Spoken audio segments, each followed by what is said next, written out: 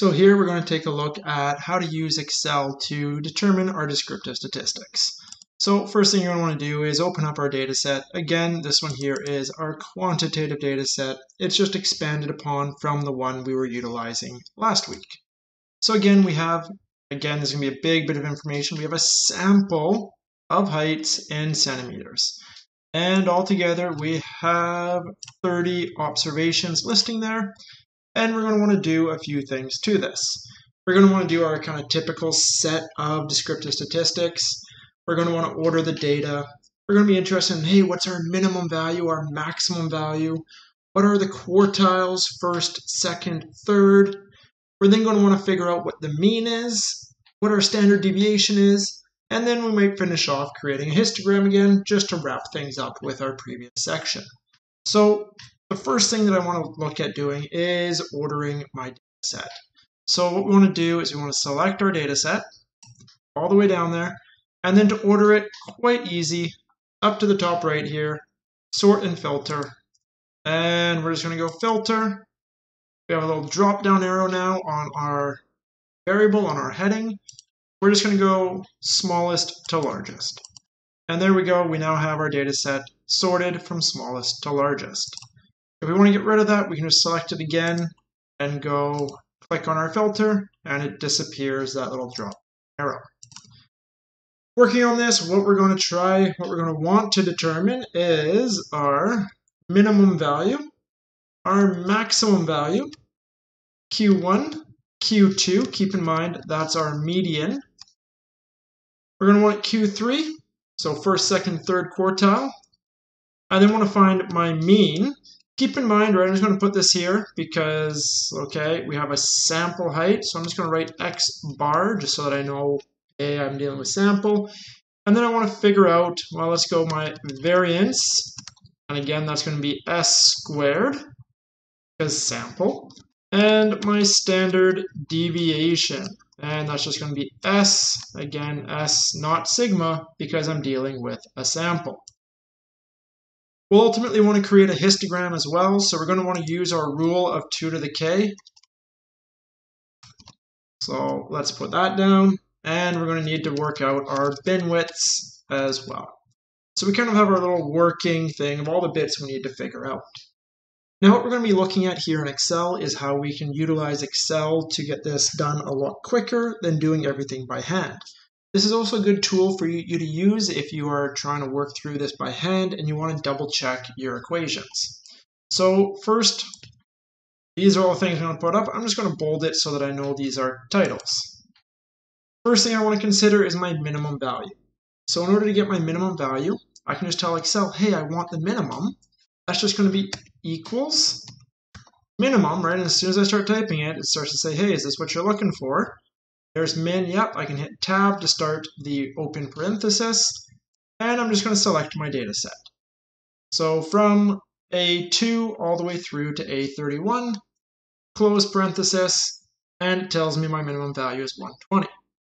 Given that I've already ordered my data set, that's good. I could have picked that out just by looking, but we can use this function just the same if, say, we didn't order it first. Can do the same thing, equals max, hit tab to get it to input, and then select our data set.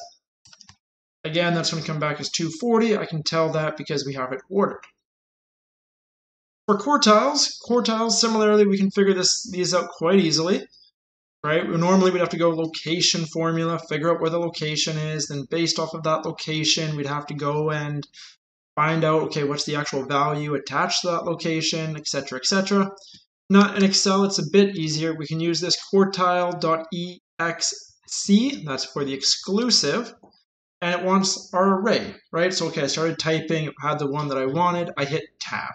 So, boom, it pops up, open parenthesis, saying, okay, which array do you want to use? I want to use this array, comma, and I want to use my 1 for my 25th percentile or my first quartile. And it's going to say, hey, your first quartile is 157.5. We can also find it using percentiles, right? So again, quartile, very specific. First quartile, that's the 25th percentile.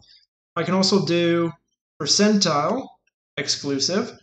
Again, select my array. And this time here, I'd put in that it's my 25th percentile. Oh, it's not liking that. So if it's not liking that, let's go back. Let's see what's wrong. You can click on this little FX part here, and we'll open this up, and we'll tell you what exactly it's looking at. So here we go. We put in a value of 25 for K. What is it saying? K is returns the kth percentile of values in a range. Okay. Is the percentile value that's between 0 and 1. So that is, we don't want to put in 25, we want to put in 0.25. And if we hit OK there, we get, sure enough, the same result. Right? So that there just to show you, you'll commonly have this. You'll start going through and you're like, oh, I think I know what I'm doing. And then, oh, why am I getting an error? Why do I have this hashtag number showing up or hashtag error? What you can always do is click on this f of x. It will open up your function box, and you can kind of see what Excel actually wants for each function. We can, this is the problem with Excel. If you're selecting in the box and you select on another cell, it tries to overwrite. Let's just get rid of that. I'm just hitting Control Z. Nope. Erase it. There we go. So carrying on with my quartiles. My second quartile, same array. This time here, I want my second quartile. So that's going to be my median, right? The middle value. And then finally, my third quartile. Same array. And this time here, quartile 3. So again, keeping in mind what these quartiles mean.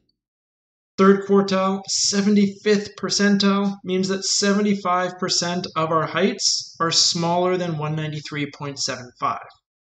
If 75% of our heights are smaller than that, well then 25% of the students are taller than that.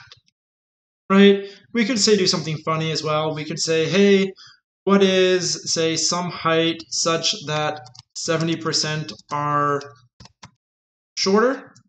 Well, if I want to know some height such that 70% are shorter, well, that's going to be my 70th percentile. So, percentile exclusive, hit tab. I want my array, and I want to have the 0.7, the 70th percentile, and I say, okay, look, 70% of students are shorter than 181 centimeters. Alternatively, I could phrase that another way, 30% of students are going to be taller than 181 centimeters. So we can use percentiles to kind of answer those kind of questions. Let's just delete that, keep with our initial kind of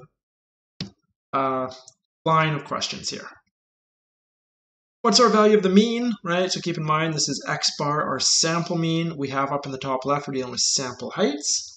So our mean is going to be, you got to keep in mind, okay, we typically refer to this as the mean. Excel is saying, okay, it's not the mean, it's the average. And there we go, it says average, arithmetic mean, it says that in the brackets right over there. So hit tab to open that up. And again, we just select our vector. With that selected, it computes it, and we get our mean of 173 point, right? Goes on and on and on. Say this happens and you have a whole bunch of decimal points being put, but you only want Excel to kind of say, give you 2 decimal places. You can select your columns of interest or just your individual cell of interest and hit right click.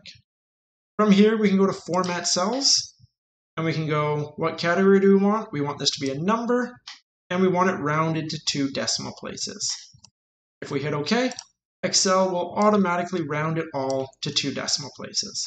So same kind of idea, format cells, number, 2 decimal places, and everything, right, even 120 that was happy just being 120 is now 120.00.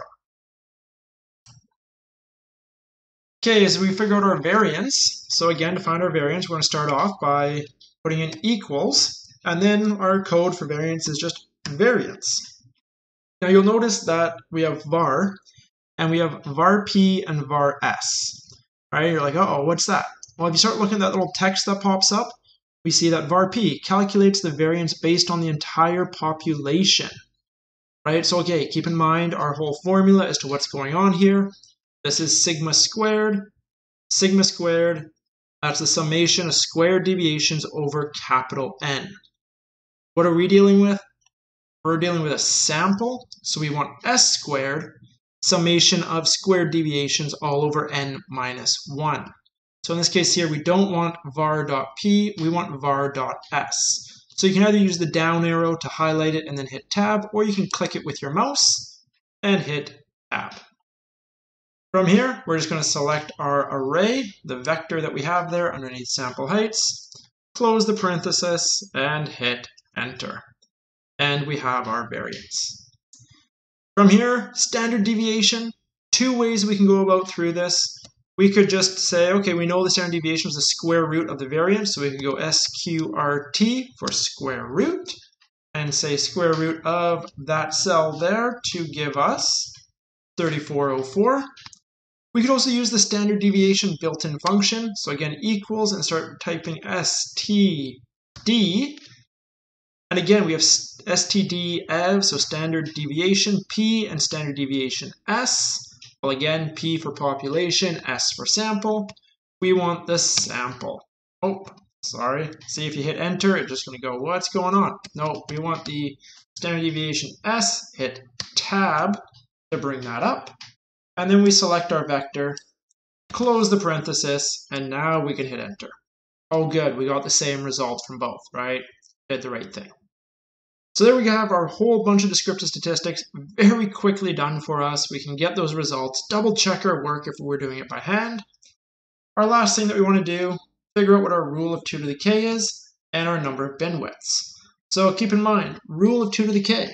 We want this value of 2 to the k to be just bigger than our sample size. So let's play around with a few values. Let's play around with a value of k of 3, 4, 5, and 6. So these are possible values of k. And I'm just going to go equals 2 to the power of, I'm just going to go up and select this 3. So okay, 2 to the power of 3 is 8. If I then take this and select and drag it to the right, as I select and drag it to the right, it's going to update that cell reference to the one above. So instead of 2 to the power of 3, I'm now 2 to the power of 4. I'm now 2 to the power of 5. On and on and on. What did I have altogether? I had 30 observations, so 32 is just bigger, meaning that in this case here, k of 5 is what I'd be looking for. So what happens though if you have a huge data set, right? In this case here, we can just quickly look at it and say, okay, 31 minus 1 for the heading means 30 observations. We can figure out our sample size. That's going to be n. We can figure that out another way too. We can use the built-in function equals count and tab to make that actually pop up. Select all of our values there, close parenthesis, enter, and it's saying, okay, there's 30 observations. We counted 30 cells with numbers in them. So another way we can use a function to get that. But back to our rule of 2 to the k, we are suggesting 5 bins.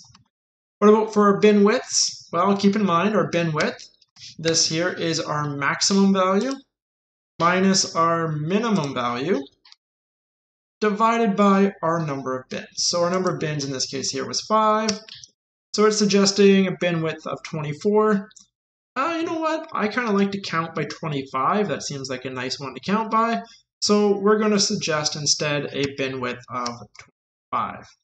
And I'm just going to highlight that just so that I know, okay, that's what I was calculated. This is what I'm actually going to utilize. Oh, we have one descriptive statistic here we didn't look at, and that was skewness. Now here you're going to be tempted to start going equals SQ, and you're going to be like, oh, here we go. Here's the skewness. And this isn't going to actually be your value. Right, and in this case here, it's not going to be the value because this is not the same skewness as what we were using to calculate. If you keep in mind in the video, there was mentioned there's lots of different ways to measure skewness. The base in Excel is not the one we're going to be using in this course. The one we were using in this course was 3 times, that is, we just have to do it by hand, 3 times our mean minus our median. So median is second quartile. So 3 times that difference divided by our standard deviation. So 34.0. In this case here, I work out my skewness and I find that, I'm pretty close to 0. There's a slight positive skew, but that's not too bad. So I'd expect this distribution to be fairly symmetric. Really what I can take away from that is that when I actually go to create this histogram, I should expect it to be roughly right, depending on my bin size, it might not be perfect, but I would expect this to be roughly symmetric, kind of falling off evenly to both sides. So let's take a look at this histogram. Keep in mind to do that, we're going to select this data set. We're going to go up to Insert, over to Charts and hit this drop down. And it's going to say recommended. No, let's go jump over to All Charts, down to Histogram, and put in our histogram. So, okay. We see with our histogram, it defaulted to 4 bins, but we wanted 5. So again, if we want to fix that, we can just double click on the bottom here. We can go to, if it doesn't already go to it, you can go to Axes option, so horizontal axes, click on this chart, Axes options, and we can change our either bin width to 25 or our number of bins to 5. Either one should give us about the same result. And we see, okay, it is roughly symmetric, but we do see that the tail does go slightly off to the right, meaning that we do have this slight positive skew. So our numbers were telling us about what it actually was happening. Put in our title, we have sample heights in centimeters. Okay, what else do we have here?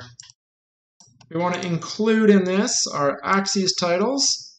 So our horizontal axes, this was my x variable, which was heights in centimeters. And the vertical axes, what was this guy? This was frequency. Okay. So that's how we could use Excel to go through our descriptive statistics to visualize this data. If you have any questions in working through any of these parts, please feel free to reach out to me. Otherwise, that does it for this little Excel walkthrough.